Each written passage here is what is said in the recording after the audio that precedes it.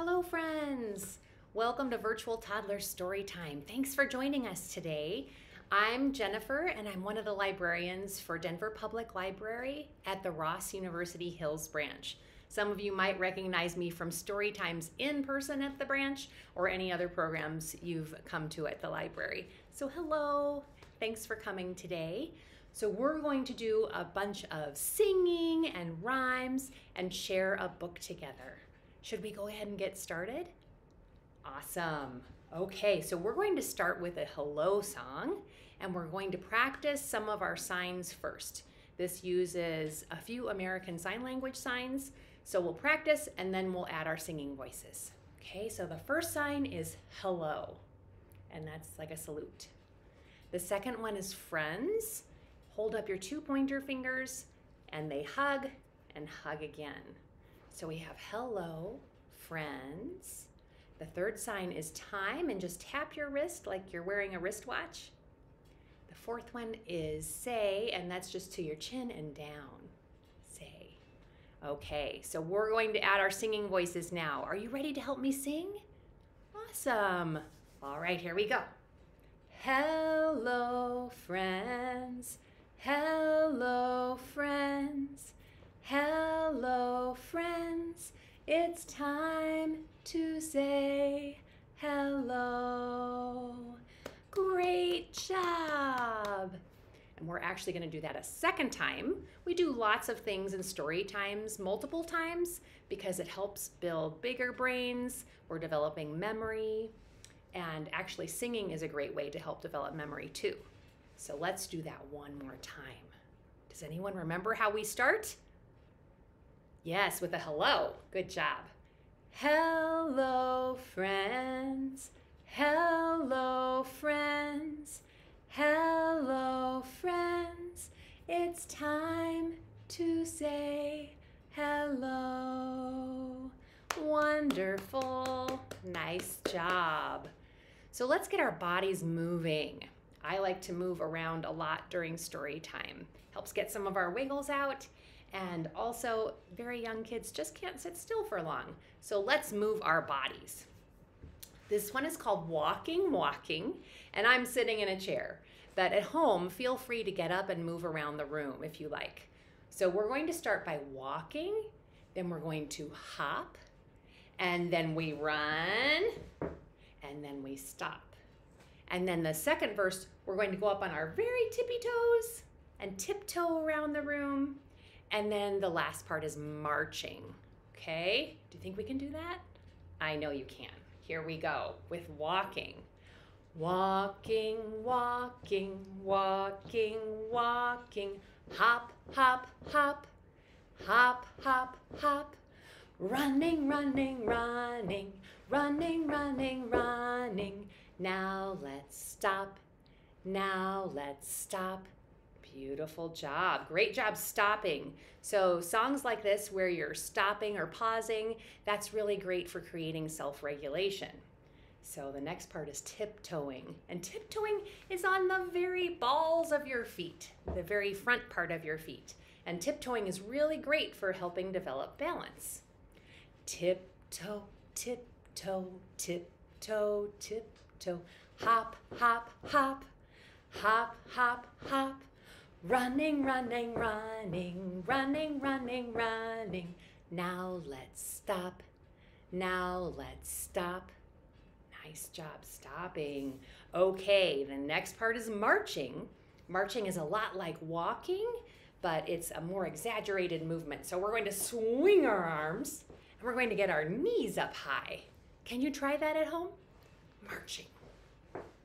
Good. Marching, marching, marching, marching. Hop, hop, hop. Hop, hop, hop. Running, running, running, running, running, running. Now let's stop. Now let's stop.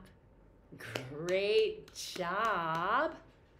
Now, to introduce our book, which is a book about opposites, I thought we'd do a rhyme called This is Big. Okay, so you can just follow along at home. This is big, big, big. Stretch your arms way out. Good job. This is small, small, small. I like to pretend I'm holding a little mouse in my hands. What are you holding? A grasshopper. Oh my goodness. This is short, short, short. Now we're going to stretch way up high and way up low, way down low.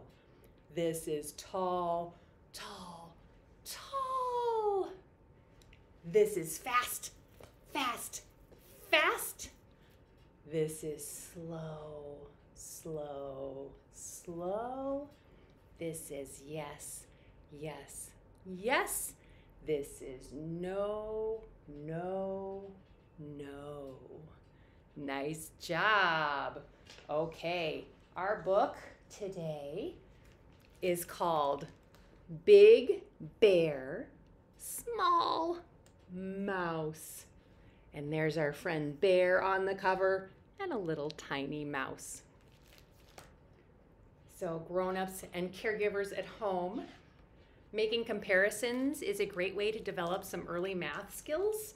So a couple ways you can do this are by gathering some objects and making comparisons, or like maybe when you're getting snacks together, you can ask which pile of snacks has more, which has less. And of course, counting is also really important for developing some early math skills. Mouse hops onto Bear. He is careful not to fall. Bear is big, big, big. Can you make yourself big at home? And Mouse is small, small, small. How do you make yourself small at home? Are you crouching down? Yes, just like a little mouse. Small mouse, big bear. They look like they're having a great time together. Oh, Mouse is holding a feather. I think maybe he's tickling Bear. Bear and Mouse both wave to their friends as they go past. Badger moseys slowly, but Hare runs very fast. I like that word, mosey. Mosey, that means to move slowly somewhere. Badger moseys slowly. How do you move slow? Yeah, slow movements. Good job. Show me how you move fast. Oh, are you running around the room? Yeah. Slow badger, fast hare, small mouse, and big bear.